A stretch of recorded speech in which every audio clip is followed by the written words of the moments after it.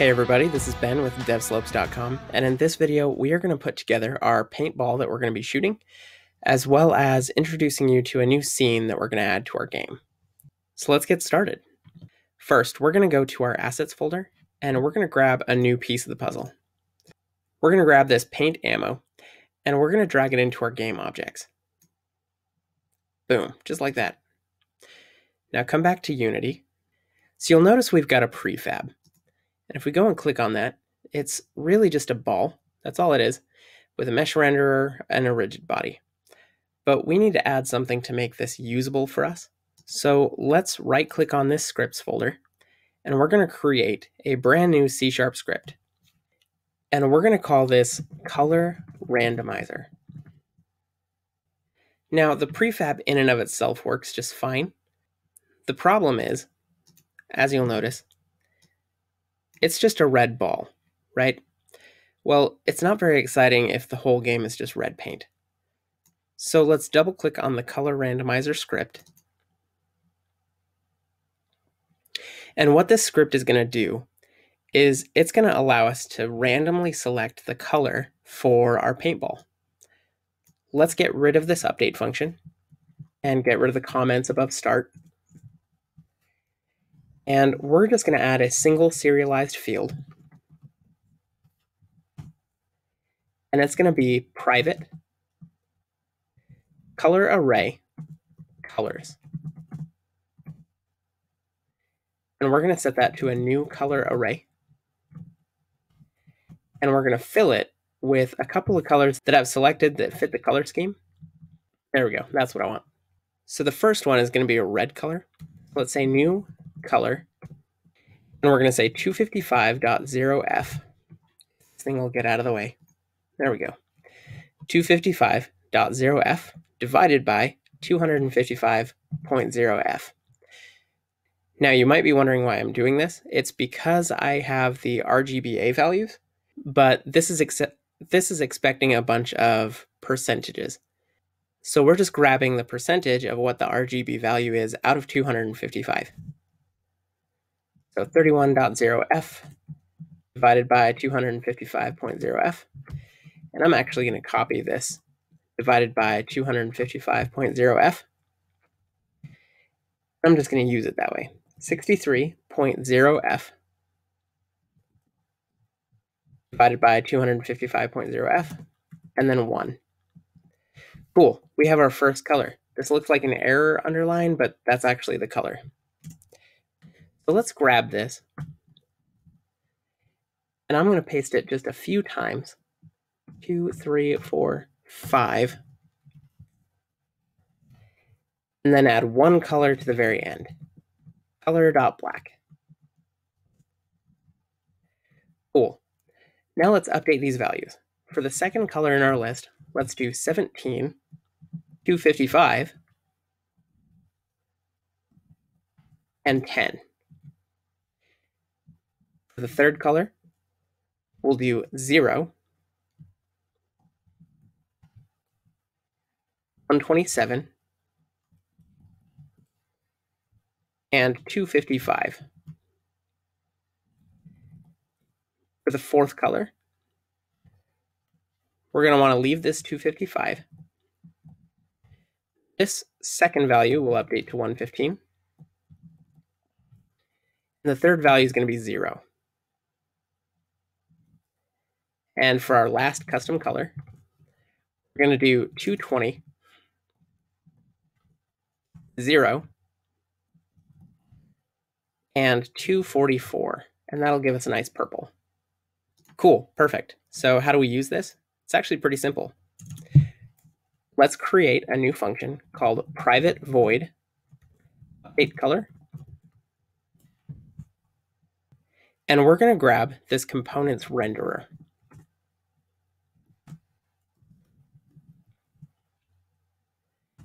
So let's say get component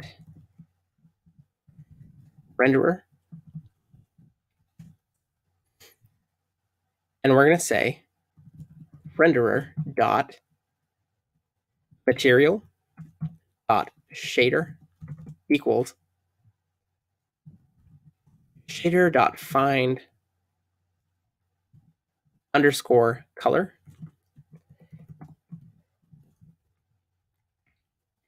And what that's doing is it's grabbing the color value from our renderer's shader.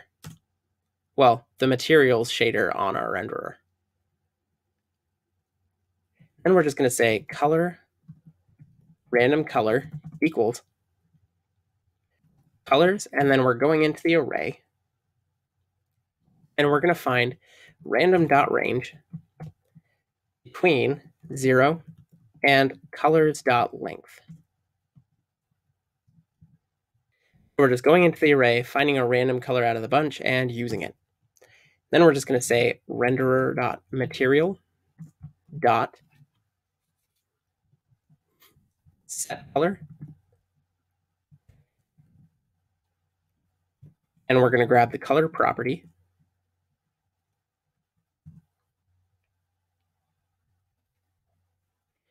and random color. Now do note that the color property here has a capital C. That's important, it's case sensitive.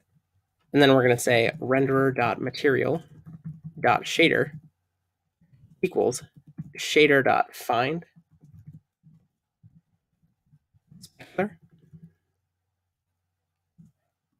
and then renderer.material.setColor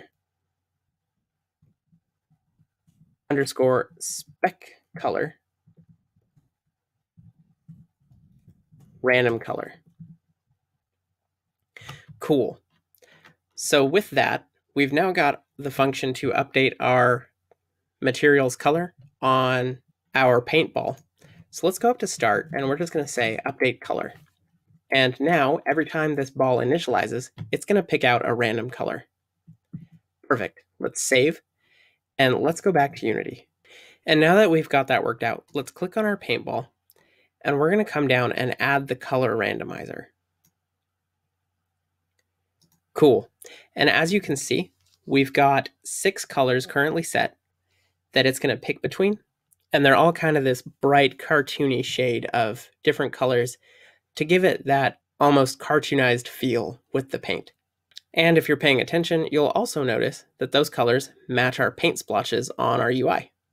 So how do we know that this is working? Well, that's actually pretty easy. We're going to go ahead and assign it to our tank. So let's go select the tank prefab.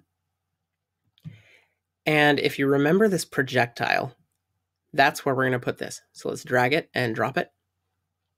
Now there's one more thing that we need to add to test this. I mean, adding this isn't necessary to test it per se, but we're going to anyways. I like to have a special scene in all of my games called the debug scene. So let's right click on the scenes folder, create, and we're going to go to scene. And I'm going to name this Debug Land. Now the point of Debug Land is it's kind of an open playground where I can do whatever I need to do to test out different components and see how they react all on their own. This becomes especially important with AR games because the process to set up an AR game for testing with Unity is fairly involved, and it's going to involve opening up other IDEs and compiling it and a whole big mess. So I really want to do that as little as possible. So what I'm going to do is set up the scene, make sure everything's working, and then when I get to a point where I feel like, hey, I need to double check that this is working, I feel like it is, but I need to be sure, then we can plug in our phones and run it on an actual device to test. But AR on a computer doesn't work, and it takes a while to compile everything and test it. So especially where I'm doing things on the fly, just experimenting, I want a place where I can do that. So let's open our debug scene, our debug land scene, and you'll notice we have a fresh new place to play. So I'm going to pull down this divider so that the scene is much larger and easier to work with.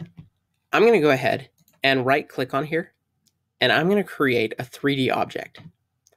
I'm going to make a plane, and it's just a normal plane. Nothing too special about it, but I am going to stretch it out quite a ways. About 6-ish, I think. So let's go change this scale for the X, Y, and Z axes to 6. And then I'm just going to go ahead and add a box collider to it. Perfect. And now I'm just going to rename this ground. I really hate this white harsh material that's currently on it, so I'm just going to swap that out for something different. So let's go into this mesh renderer and go into the materials, and I'm going to find something that looks a little better.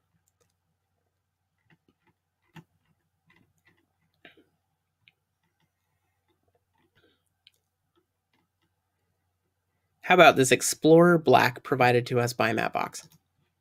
Perfect. Now to test out our tank, it's actually pretty simple. I'm going to save this scene just so I don't forget to do that later. And I'm going to grab the prefab and I'm going to drop it onto the scene. Let's double click and let's raise this up a bit so it's above. Cool. So we're just going to have a look and see what all we need to set here. Z is going to need to be a 1 in the rotation axis. And that's because if I go ahead and select this tank and rotate it here the way that we're going to want it to rotate, you'll notice that that is along the Z axis. And our fire rate is at 5 seconds, shot force is at 1500, and move speed is at 0.2. While we're debugging, at the very least, I want to drop this down to maybe 0.05, see how that does for us. And so let's go ahead and press play and see what happens. Okay, cool. So it's rotating the way it should. And it's creating paintballs, but I don't see them anywhere. That could be for a couple of reasons. But if we go and look at this, it is traveling somewhere really fast. So let's go ahead and do a couple of things here. Let's go to the enemy tank, and we're going to take down this shot force down to maybe 50. Because it's not a bullet, we don't want it traveling that fast. And then I'm going to go check one other thing. Let's go to the paintball object, and you'll notice that use gravity is still turned on. So let's turn that off, and that should be good. One other thing we want to look at is, are these balls changing color? So let's go ahead and select the prefab that we currently have on here, and I'm going to press play and then immediately pause once it starts up. And we're going to drop the shot force down to 0, the move speed down to 0, and the fire rate to 1. And we want to come and check out what is coming out of the front of this tank. So I'm going to double click the tank so I can get right up close and personal and then unpause.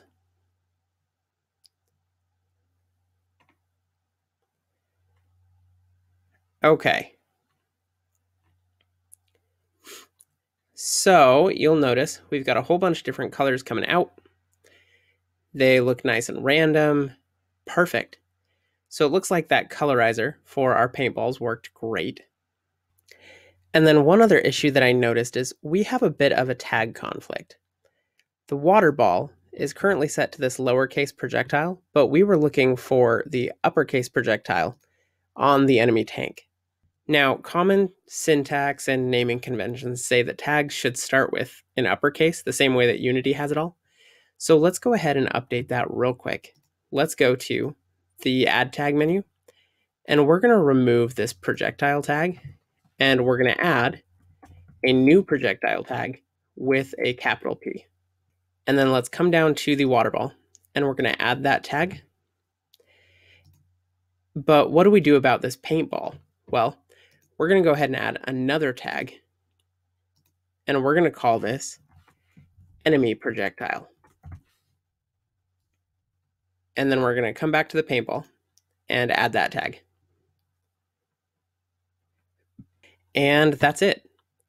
We're going to go ahead and call this video good. So I'm going to save.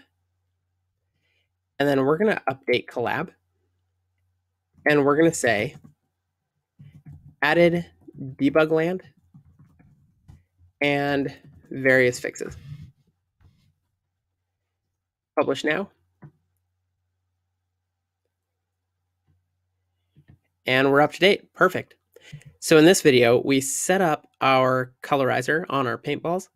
We fixed a couple of tag issues. We created the debug land so that we could have a place where we can test things out and work on them without having to deal too much with the AR setting. And we've really set ourselves up to get moving with generating tanks and turning this into a real game. So I'm excited to move on. Great job following along. This is Ben with devslopes.com, and we'll see you next time.